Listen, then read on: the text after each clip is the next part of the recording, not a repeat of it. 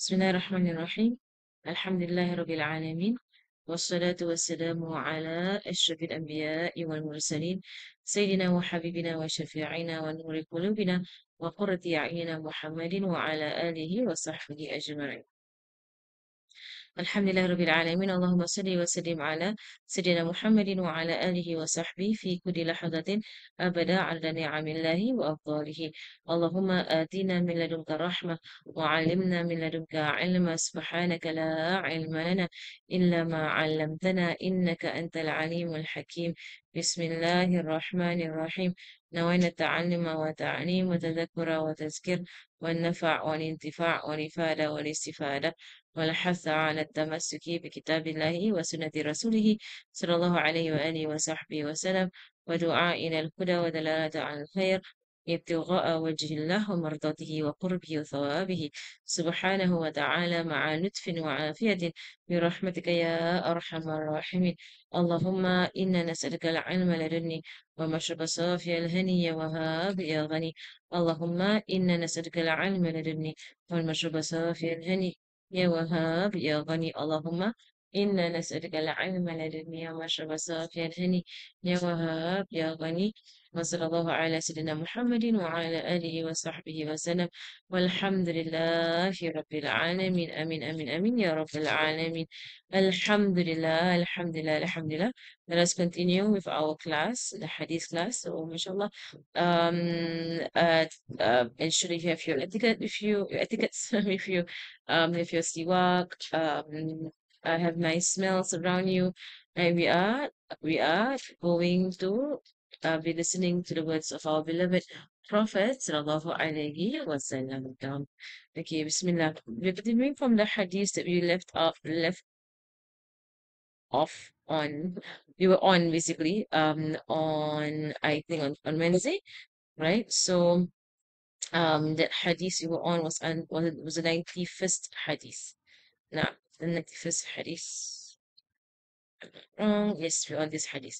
Okay, so I'm just going to explain the second part of the hadith, inshallah, and then we move on to the next hadith.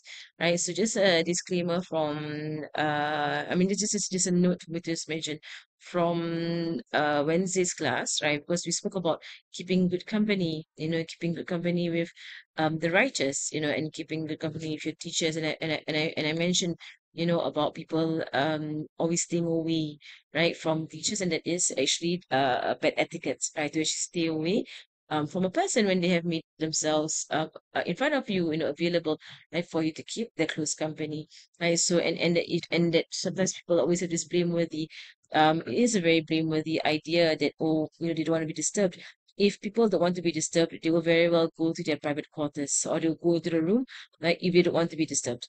If they are in public space, right, high chances they don't mind if you come and you just sit and you just keep their company, right? If they don't want to be disturbed, right, they would actually, you will see from their body language, you will see from from the way they hold themselves, right, that they don't want to be disturbed, right? Or if you come and they move away from you, right, so then there's a sign, don't chase them and don't follow them around, right? But if you see they move away, right, that means they don't want to be near anyone at that point in time, right? So just respect that. Now, but the point of this hadith, it is for us to seek out good company, right? The importance of seeking out good company. Now, I can't remember why there was a question about hugging in the last lesson, because it is not mentioned here in the hadith, so I don't know where the question came from. I'm not sure why there was that question. But just to make it clear, and because I think one of my students asked me thereafter, about the sunnah of it, just to make it clear, that there's nothing wrong, right? If nothing wrong if people like to hug each other, it's up to them. And if they want to hug each other, it's up to them. There's nothing wrong with that per se. But it's just that, if you want to speak about the sunnah of the Prophet sallallahu alaihi wasallam, right, that when someone comes back from a travel, then that is a sunnah of Rasulullah sallallahu alaihi wasallam, right, to actually hug that person. it's a sunnah, sallallahu alaihi wasallam. And also that he would do so with those who are beloved to him, right? So he would do so specifically, and not to everyone, because many people came back from Habsha, right? From Abyssinia, right? But he went directly to Sayyidina Ja'far, who was his cousin, right? Someone who was beloved to him, sallallahu alaihi wasallam. So and so there's no prohibition at all. Just to make myself clear, and there's no prohibition at all. I'm just speaking about what has been narrated from him, sallallahu alaihi wasallam, in his initial show of, affection to some of his companions, to his companions, mashallah. And also just a disclaimer, right? I think I need to just mention all of these things just so that people don't misunderstand and think these are rulings, right? When it is just simply a preference, or it is just that just because there is a narration that he, sallallahu alaihi wasallam, hugged someone on return of from the journey, right? Does not mean, right, that is the only time you can actually hug a person. Doesn't mean that. It just means that he did so. Subhanallah.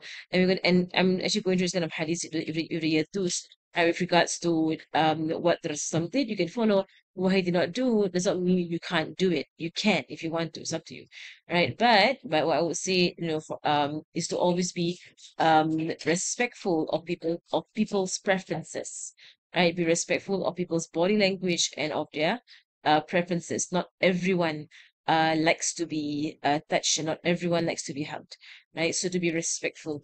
And not everyone likes for random people to come up to them and hug them. Not everyone likes it, right? So to be respectful. Right, so I'm just mentioning this because I am one of those people. So it's not a sunnah whatsoever. It's not, I'm not saying it's from a ruling or whatever. It's just my own personal preference. I don't like people touching me, right? And especially, I'm very selective, uh, very, very selective, highly selective, with regards to who touches me, right, or hugs me. So I'm just saying it very, very clear. I don't like it. Okay, I kind of follow Haba Mariam in this aspect. She does not like it. She does not like it when anyone touches her and kisses her and stuff like that. She doesn't like it. I know she told me before. She's like, why do they keep kissing me on my cheeks and on my forehead? I don't like it. She's like, there are all kinds of people, they're random strangers. I don't know who they are, and they're kissing and kissing and kissing. And then she's like, she gets very upset. She gets very upset when people keep doing that. But because has to be gracious, she won't say anything. But she will say to me afterward that she doesn't like it. And I'm thinking to myself, I'm exactly like you, Hamaba. I don't like it either. Mashallah. Except for me, is this an exception of those who are 20 years younger than me or 20 years older than me. So if you are 20 years older than me or 20 years younger than me, right, children or old habapas, right? So they can old women, aunties to me, right? Marhaban, ahlan wa sahlan. People who are my mother's age, right? Or my grandmother's age, right? Those people, I don't mind. And people who are young enough to be my children, I don't mind. But those who are my age, I mind. Okay, anyway, I said I don't know why that topic came up. I still don't know why. But I'm just gonna address it. Okay, so continue with the hadith. I don't spend time discussing that anymore. Continue with the hadith. Right, the similitude of good company and that of bad company is that of the owner of musk and the one blowing the bellows, right? The one who is a blacksmith. The owner of musk will either offer you some free of charge. You mentioned that will be a companionship that is very close companionship, right? And or you buy it from him, that will be not so close but not so far either, right? And or you smell his present fragrance, that would be an acquaintance or I mean, someone who you're not close to, right? But you're just enjoying their good company. As for the one who is a blacksmith, either he burns your clothes, meaning he harms you with his bad character, right? So basically, his bad character is afflicting you, right? So his rudeness or his, bad mannerisms or his selfishness or his, foulness and so on, it hurts you. You're hurt by this person directly, or you smell repugnant smell, meaning that you see him hurt other people. and you see of him bad character shown towards other people. So it might not be towards you, right? But you see this ugliness, right, that he's showing towards other people. Right? So either way, stay away from him because he's bad company. The explanation of this hadith is also from Jawami al-Kalim of the Prophet sallallahu alaihi wasallam. It is simple yet profound.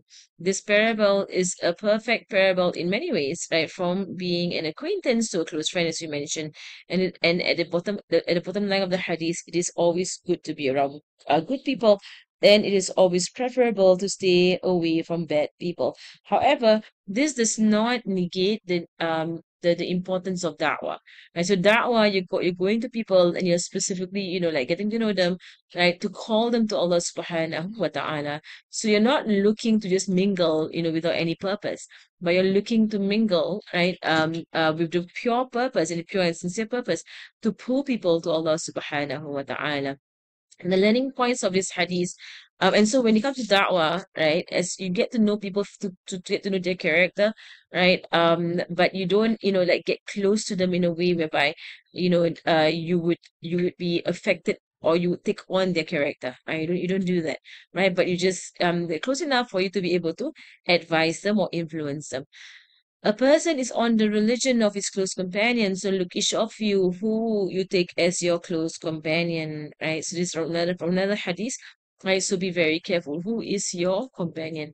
To seek the company of the righteous, so wherever you are, wherever you go, right? The first thing you should always do is seek the company of the righteous. I know the Habaib and the Hababas, right? Whenever they go to any country or any land, right? The first thing that they do, right, is look out for the ulama or the elderly of the land and go and visit them in any land. They will look out and they will go and visit them. Keeping the company of the righteous who have passed away by going to their graves is also counted. And going to the graves and keeping the company of righteous. Imam al-Haddad, like the people in his time did not suffice his yearning for righteous company, so he would go to the Zambal and he would keep the company of the people in Barzakh, people in the grave. He would keep their company. And his qasida Salamun Salamun, it was basically him writing for them, the people of the Barzakh, and he would actually study with them, people of Barzakh, people of who are in the graves, and that was his company. And if you can't find good company around you, or if you're far from people who are good company, then good company comes in the form of lectures, good company comes in the form of books, and in fact, this is all forms of purer good company because you have no fear of lectures or books, backbiting or lying or doing or showing bad behavior, right? But it's all pure inside. So company, you can expand your understanding of good company to be beyond human beings, but what human beings have left behind. So you want to keep the good company of Rasulullah sallallahu alaihi wasallam, you are studying his hadith. Therefore, you have kept his company. You want to keep the good company of Imam al Haddad, right? Go and learn his books. Keep the company of Imam al Ghazali. Go and learn his books, and so on. I stay away, far away from bad company and never underestimate the harm, right, from bad company. Never, ever underestimate the harm of bad company because how many people have been destroyed just because they got close to people, right, who were non-righteous human beings. May Allah help us and protect us. Abu Hurairah radiallahu ta'ala anhu reported, okay, next hadith, hadith 92. عن أبي هريرة رضي الله عنه عن النبي صلى الله عليه وسلم قال ينكح المرأة لأربع: لمالها ولحسبها ولجمالها ولدينها فاظفر بذات الدين تربت يدك. متفق عليه. Sayyidina Abu Hurairah radiallahu ta'ala anhu reported that the Prophet sallallahu alaihi wasallam said, a woman is married for four things: for her wealth, for her lineage, for her beauty, and for her piety. Hold on to the pious, may you be blessed. The last part of, فَاظْفَرْ بِذَاتِ الدِّينِ تَرِبَتْ يَدَكَ, there are many, many different interpretations of what that means. So some will say, this means, your hands will be blessed. And then some say, your hands will perish if you do not hold on to the one with religion. Basically, the encouragement here is to go for those with religion, right? Never to underestimate the importance of religion. And here it makes, as Sheikh Munir mentioned it if you saw the way of the Barawi, the video, Sheikh Munir, he mentioned, right, that it is understood in our religion, It is understood in our religion that marriage, it is to spread Islam. And the whole point of marriage, it is to strengthen someone's Islam, right? To have to make more Muslims, right, in this world, and to spread the word of Islam. That is the whole point of marriage, right? To build an institution, right, on which great human beings can be, or through which great human beings can be nurtured. So the first part of the hadith, he's stating a statement as a matter of fact. Right? So some people, they misunderstand this hadith. They think that it's a commandment, right? That a woman should be married for these four things, and especially her piety.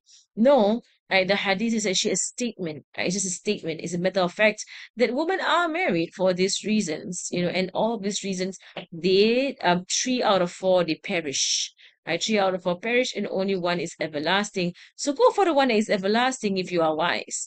Right? Don't go for what is temporary or what perishes, if because that will be foolishness.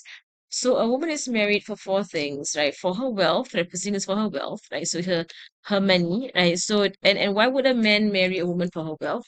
He has to support her anyway, right? So the answer is, he's hoping that if she has wealth, that he does not actually have if he has wealth, right, he does not actually doesn't need to um he does not need to support her, right, so much.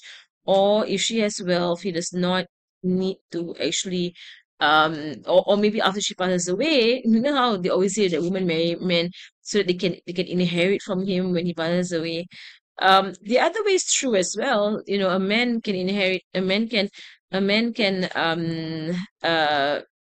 woman, and a man can marry a woman, right? And wanting her wealth, like her inheritance, it's possible. Right? It's possible as well, right? So it's not always just one way, whereby gold diggers are a woman. There could be a gold digger who's a man if he thinks that he will outlive his woman. And sometimes it's like for her wealth, like to show her off that she wears branded stuff and she's like fancy and stuff. But then again, he's just asking for trouble for himself, that she has to support that kind of lifestyle. For lineage, and within lineage, to extend the meaning of lineage, it means popularity. Because lineage basically means she has a name. And she's a name for herself. She's from, the daughter of so and so on. Of course, if her lineage isn't of the righteous, then there is a reason to want to marry her, and that would fall under piety. It will not fall under lineage, it will fall under piety. Like, so if someone like say, oh, this is the daughter of course, the companions, the daughter of Rasulullah Sallallahu Alaihi Wasallam, everyone vied for it. Everyone tried to marry Sayyidah Fatima al-Zahra because daughter of the Prophet Sallallahu Alaihi Wasallam, which means that she is a righteous woman, she is pious, right? So they're going for her piety, or if this is the son of Al-Habib Umar, or this daughter of Al-Habib Umar, or his granddaughter, and so on. Like, people will run after this kind of lineages, as what people used to do. And when many women would offer to marry Sayyidina al-Hassan, right, because they want to carry the lineage of Rasulullah sallallahu alaihi wasallam, right? So her lineage is of a reason why someone might marry her, right? But if the lineage is to link you to what is pious or what is righteous, then that falls under piety. But the lineage is just to be, like, I know you want fame. For example, you want to marry the president's daughter, or you want to marry, the king's daughter, or whatever, or you want to marry the daughter of this celebrity, and so on. And then that is blameworthy. And that under that, the word popularity comes. So you marry someone because of their popularity, and that is blameworthy. So for her beauty, right, there are men who marry women for their beauty, and that is the most foolish thing to do, because the beauty goes away and the beauty disappears very quickly. And how many women who are so beautiful on the outside, they are ugly and they are wretched on the inside. Wala hawla wala quwwata illa billah. So, here's the reason why, right? As I mentioned just now, right? Why people might seek a woman in these reasons, right? So, wealth, someone with wealth seeking not to pay so much for her or seeking her inheritance. Lineage, and then people might want her because she is popular, so they want to show off to others that this is my wife. Wala hawla wala quwwata illa billah. Terrible reason, terrible reason. Beauty, outward or superficial beauty goes away, and then you lose interest in her, right? You want something that is forever, right? And that would be in all aspects of the religion of religious understanding, religion, right? So basically in her character, in her worship, in her piety, in her fear of Allah subhanahu wa ta'ala, in her taqwa, in her sabr, in her shukr. So every aspect of the religion, so as possible. Of course, I know not, I mean, nobody's perfect, right? Of course, and especially at a young age of 20 to get married, or 24, 25 to get married, right? Definitely people are not, they're not perfect in their religion, right? But they need to have a good attitude, right? So someone might not have, a lot of knowledge, but they have a good attitude about studying their religion. All right. So that's why, women are married for four things. And the story of a man is four wives, but I will tell the story later because I want to finish the hadith at for today. Then when I have time, I'll come back to the stories. Okay, as you mentioned earlier, this is how we're gonna do things. Bismillah, so that we don't fall back on our hadith. We only have one more week, and we have to finish up to the 112 hadith, which inshallah can, I hope can. Okay, learning points. Seeking the companionship of one of religion is always priority because this would affect the character and the blessings from them and their lifestyle. Right. So when you seek someone of religion, right, your life also changes because they have a lifestyle and they have a way, in the way that they conduct themselves, right? When they cook, when they clean, when they're around the house doing dhikr and so on, you are affected by the way they carry out their lives, and you're affected by the way they live their lives, and that will affect your life. You get better, inshallah. Religion is always first over everything else. So for anything in life, right, if you have to choose, always go with religion first. And whatever brings you closer to Allah subhanahu wa ta'ala. The happiness of a person and his tranquility is dependent on him always choosing Islam or his religion over everything else. Right. So if you want to be always happy, always tranquil, then to choose your religion over everything else, to do something only for the sake of Allah subhanahu wa ta'ala, to live only for the sake of Allah subhanahu wa ta'ala, right? To want to be with someone only for Allah subhanahu wa ta'ala. Okay. All right, the next hadith 93, right? Hadith 93 عن أبي سعيد عن النبي صلى الله عليه وسلم قال لا تصاحب إلا مؤمنا ولا يأكل طعامك إلا تقي.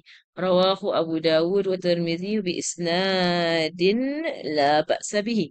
Narrated by Abu Sa'id al-Khudri, Rasulullah sallallahu alayhi wasallam said, only keep the company of a believer and let only a God-fearing person eat your meals. Narrated by Imam Abu Dawud and Tirmidhi. Right, so mashallah, what does this hadith mean? Only keep the company of a believer. Does this mean that I can't have friends of disbelievers? The answer here is the word sahaba or sahib, right? As sahib meaning like a close, like to keep his company so much, right, that you get influenced by this person, right? A sahib, right? Someone's always with you.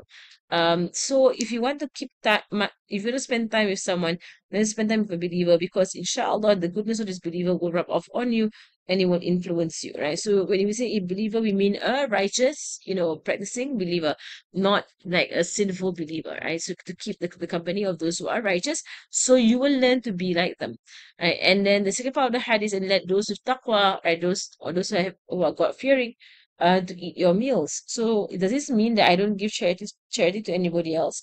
The answer is no. Again, we see in the Sunnah, we see the Prophet sallallahu alaihi wasallam giving charity to the poor, to the Muslim, the non-Muslim. He gives charity to all. So sallallahu alaihi wasallam, right? So, but what does this hadith mean? It means that if you only have a small amount, right, of food, or if you want to give out in charity, right, then have a priority for people who are doing work in the religion, right? Who are doing work in the religion, right? So those who are doing da'wah, right? Those who are fighting with Allah subhanahu wa ta'ala and so on, right? So give them your charity or your food or your money, right? Because these people, they are doing a lot of work for the religion, and so therefore they're using your food, right, as nourishment for themselves to do what Allah subhanahu wa ta'ala wants them to do or what Allah loves from them. Mashallah, and you get a portion in that, mashallah, you get a portion, right, in what they do. Okay, Alhamdulillah, it is not allowed to fight. Let me speak about the companion Abu Sa'id. Abu Sa'id, Sa'ad bin Malik al-Khudri, he is a well-known companion of those who narrate hadith. Right? So he was not allowed to fight at Uhud, because he was 13 years old. He was a very young Sahabi. So at Uhud, he was 13, and after the battle, Rasul looked for him and gave him personally the dua for, gave personally his dua for his father who had been martyred. He made dua for Abu Sa'id al-Khudri when because his father had been martyred in the battle of Uhud.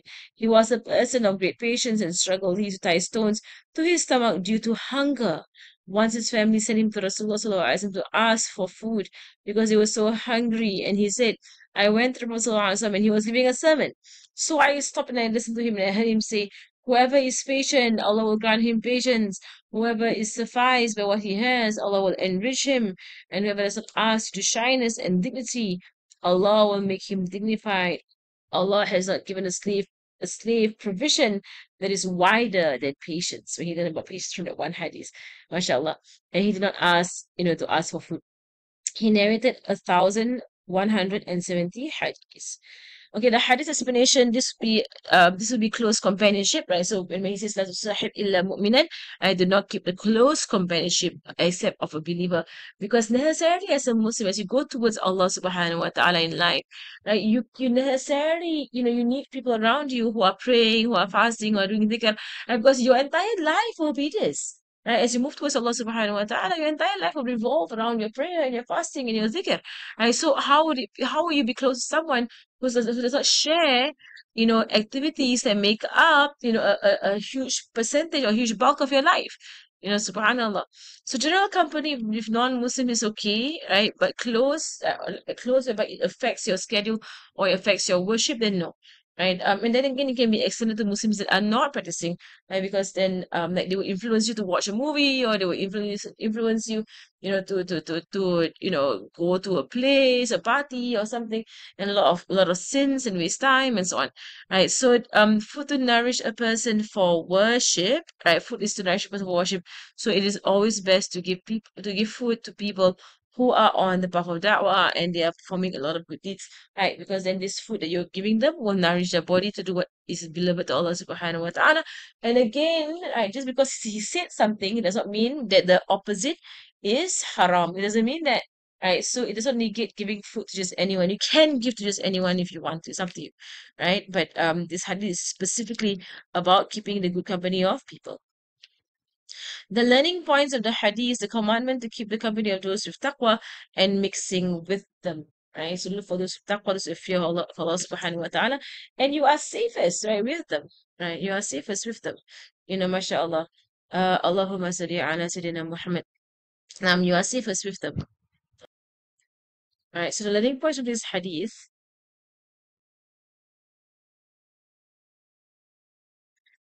the commandment to keep company of those with taqwa and mixing with them, prevention on loving and being close to disbelievers because it affects you. It does affect you. Of course, if they're your family, if they are your neighbors, then to keep their company, right? But to be wary, to be on the side of wariness, right? That you don't be influenced, right, by a lifestyle that is not focused on Allah subhanahu wa ta'ala, to try and give charity to those who would use it well, right? To give charity to those so if you know someone is doing a lot of work, right, in the religion, then charity to this person is a priority.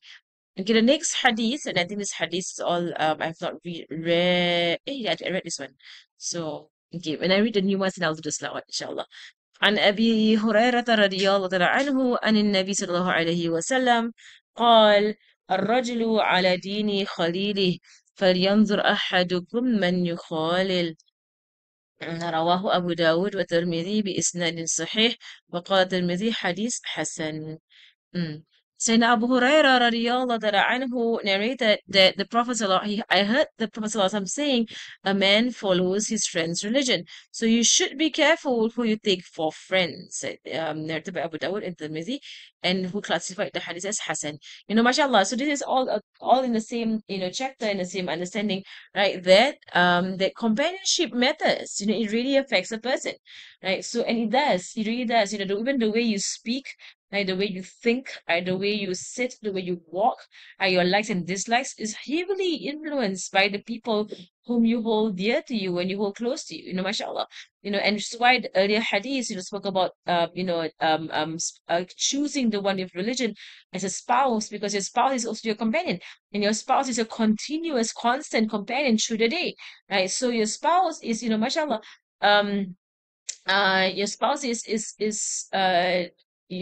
with you the whole day. So if your spouse is someone who would commit sins or watch, movies or play video games that are they're just wasting their time and wasting their time, or they would do things that are sinful, right? And then you get influenced into doing what they are doing, right? Then that is a bad that is bad company. Right. So, mashallah. So the spouse is one of he is your company, right? She is your company. Your children, they are your company. Your parents, your family, your relatives, these are all your company. So be very careful. The word here is khalil, right? Khalil is from the word khalal, right? Khalal would be gaps, right? So the khalil is the one who goes right into the depths of your heart, and he sits in the gaps right in your heart. So he's that close to you. He's so close, right? That when he's not around, when she's not around, you miss them. And you miss them terribly.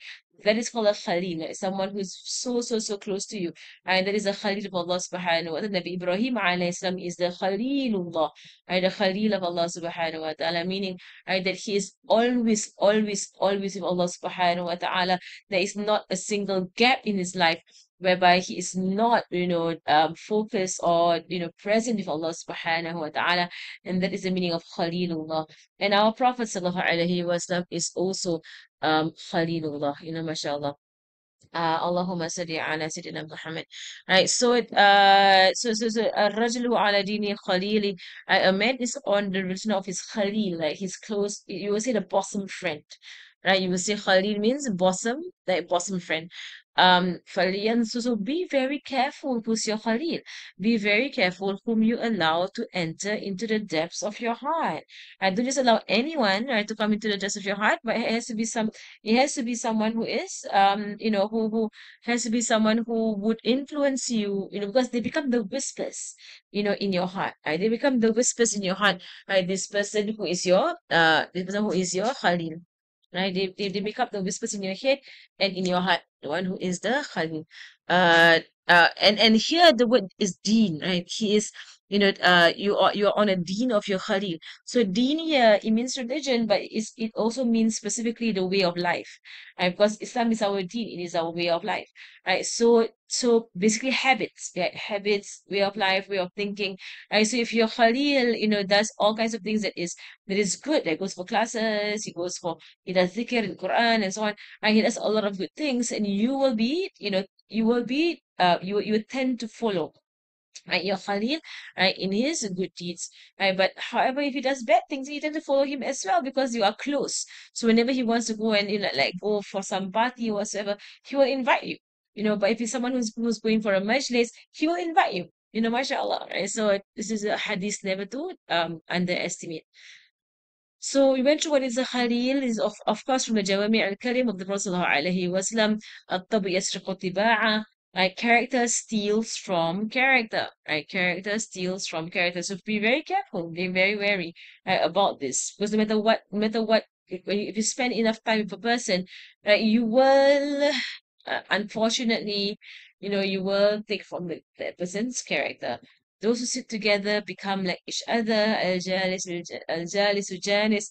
In Arabic, it says those who sit together, they are like each other. If you spend time long enough with one another, you become similar. And we see this very clearly in TV shows, right? Children who keep watching, like, certain TV shows like cartoons and sitcoms and so on, right? They tend to copy. They tend to copy what they see, which is a calamity. I think it's a calamity. They copy what they see, and then they speak in the way these people speak, and they even use words that these people use. It's not righteous, right, words to use, right? And the companion he pulls the sahib, right? The companion, whether you like it or not, the companion pulls you wherever he goes, right? So seek good companionship, because the companion can pull the person towards good or towards evil, right? So be very, very, be very cautious. The learning points from this hadith: to seek good companions, right? To always seek good companions. And if you're going to be close to someone, right, then allow for them, then seek someone who is very, very righteous for you to be close to. A person will imitate the one that they keep company with without realizing they are actually imitating. And how many times the way you speak is exactly the way like your best friend speaks, or the way your husband speaks, or the way your mother speaks. A lot of us, we speak the same way the way our parents speak, right? Because we imitate, right? We actually without realizing we're copying the way they do things. And I take this highly seriously and implement it, as it has saved and also destroyed many people. And the righteous, they know, right, that this is the very hadith that have destroyed many people, who take the path of, or who make friends with those who are wretched. And he has saved many. In fact, it has even brought people into wilaya, into being a wali, you know, uh, uh, into wilaya, mashallah, into being a wali, um, uh, just because they kept the company of the awliya, mashallah. We mentioned this yesterday about the ziyarah, when we spoke about Shumar Mikhdar, if I'm not wrong, right, whereby he would do it, of his in one breath, he's able to do, 1,000 times, the names of Allah subhanahu wa ta'ala, right? And his servant, because being around him so much, he could do up to 500, times, of the names of Allah subhanahu wa ta'ala in one breath, mashallah. And it's really, you keep the company of the good people, and you yourself will be good. If anyone struggles with istiqamah, being consistent, then you need good company. You just need to find someone who's good company to you, and have the influence right from there. Alhamdulillah. Allahumma salli ala Muhammad. Okay, mashallah. And the next hadith is al-mar'u ma'a man ahab. Before going to the next hadith, right, there's one story that, okay, I'll tell one story first, right, about, like, it just occurred to me before I forget. Habib Ali al-Habshi. Habib Ali al-Habshi, mashallah, of the great saints, great awliya, in the Hadrami tradition. Habib Ali al-Habshi, Allahumma salli ala Muhammad. There was once, Habib Ali, and because this story is with respect to the one about the musk, the smell of musk, and the smell of the, what do you call it, the blacksmith, right? So Ali al-Habshi, he enters, he goes to a fishmonger. A fishmonger, he has fish, all around him, and his shop smells of fish. Right? And fish is not a very nice smell if it's not cooked, right? So he enters the shop, and Habib Ali al-Habshi, mashallah, because he's so pure, and so righteous, and the angels are always with him. When he entered the shop, the fishmonger perceived that, the smell of the fish disappeared, and the smell of the fish was replaced with the smell of musk, right? From by Because Habib Ali al-Habshi entered the shop. Right, so the fishmonger knows this is not normal, and the fishmonger, he figures out that Habib Ali al-Habshi is a wali. He is amongst the awliya of Allah subhanahu wa ta'ala. So the fishmonger says to Habib Ali al-Habshi, come to my house. I want to invite you to my house. You're someone special. I want to invite you to my house. So straight away he jumped at the opportunity to keep someone's good company. So Habib Ali Habshi, accepted the invitation, and he went to this fishmonger's house. Right. So in this fishmonger's house, Habib Ali Habshi, he mentioned to the fishmonger, you know, you know, like, how did you, like, why do you invite me over to your house?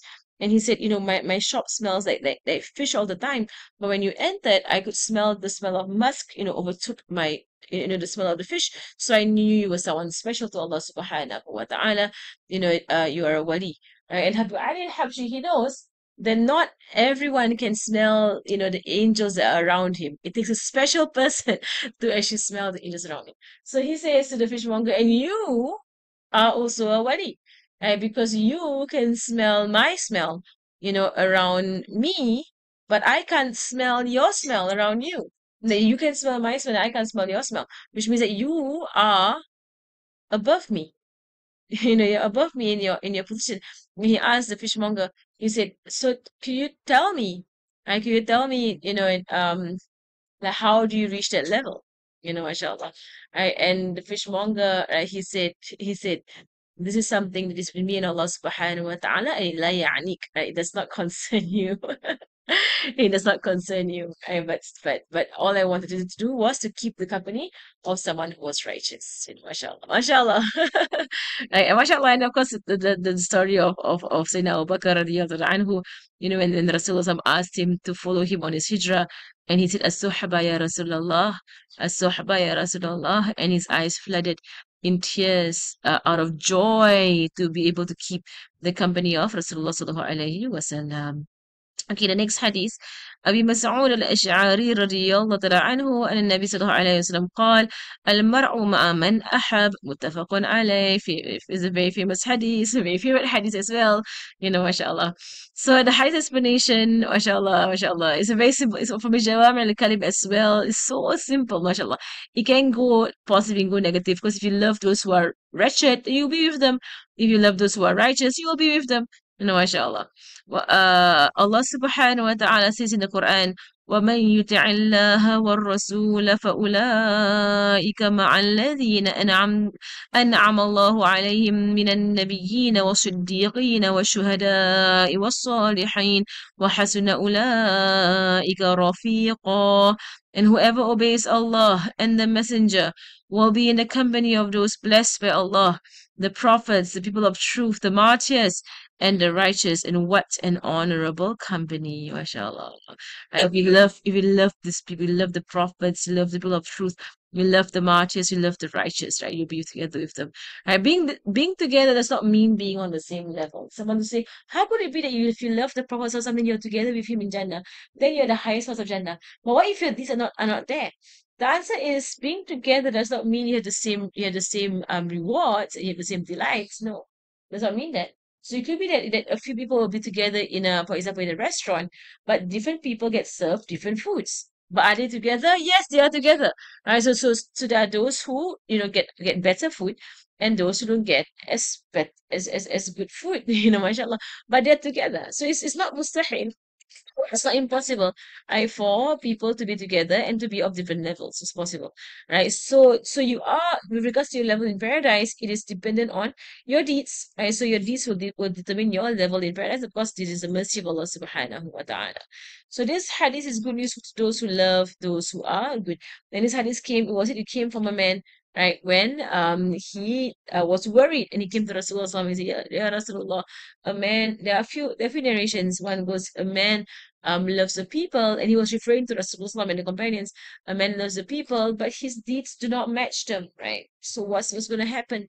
Then the verse came down, a person is with whomsoever he loves, right? This Quranic verse also came down from the companions who fell sick just by the thought of not being able to be with the Prophet ﷺ in Jannah. And he felt so sick. It is the Mawla of Rasulullah Tha'ban. He felt so sick. And then when Rasul inquired about him and he went to see him, and he realized why he was that sick, then this verse came down, was revealed, and he recited it in a way of joy to show that you can be those whom you love in Jannah.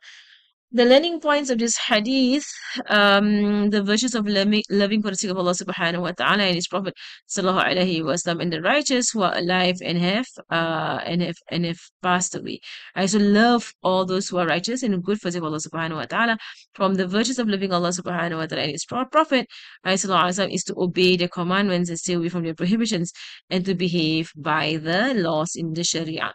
It is not a condition to act like them. As if you act like them, then you will be on your level anyway. So it's not a condition that to be together with them that you actually have to act like them. Right? It's not a condition, because it will mean that you'll be on your level anyway.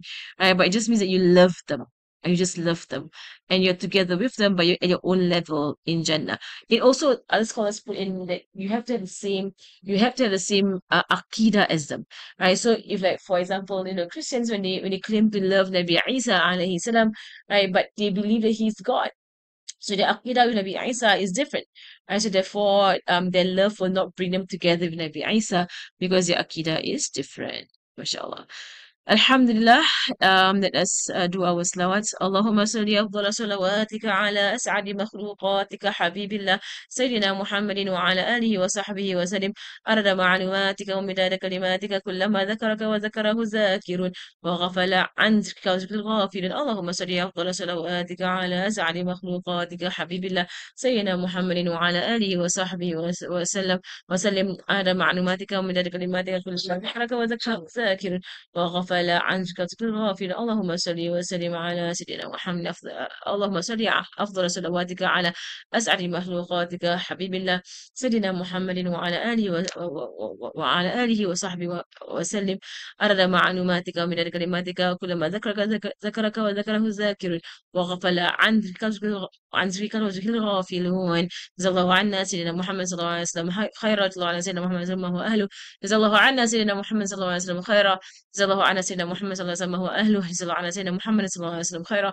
جزا الله عنا سيدنا محمد صلى الله عليه وسلم وأهله الفاتحة أن الله رزقنا منافع وعملنا خالص سعيد ودلالة على الهدى ويسر بقوم النبي محمد صلى الله عليه وسلم وأرواح معلمنا مشايخنا وذوي الحق علينا وإلى حضرة النبي محمد صلى الله عليه وسلم الفاتحة السلام عليكم ورحمة الله وبركاته